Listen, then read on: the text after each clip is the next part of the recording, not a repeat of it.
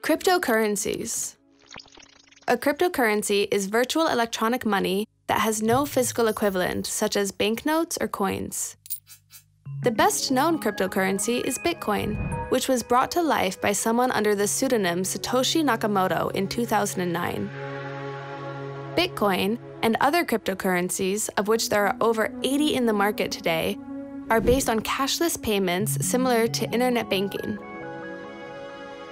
However, cryptocurrencies have no central banks. All money transfers are done anonymously over peer-to-peer networks, which include hundreds of private computers around the world. The transactions are processed within several minutes, 24 hours a day, and 7 days a week. It's been known since the beginning that there will only be 21 million Bitcoins issued, and no other Bitcoins will ever exist. If this promise holds true, the last Bitcoin should be mined sometime around 2140. Where can you get Bitcoins? One of the ways mining them is equatable to earning them is that the miners are checking the validity of transactions within the peer-to-peer network. This method is difficult to understand for a layman and takes a lot of time, equipment, and electricity. Most people get cryptocurrencies from exchanges and markets. Then, they put the currency in their virtual wallet, which can be a smartphone application or a hardware device.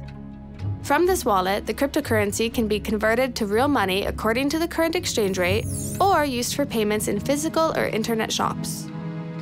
Before buying or trading cryptocurrencies, make sure you learn the relevant laws for your country.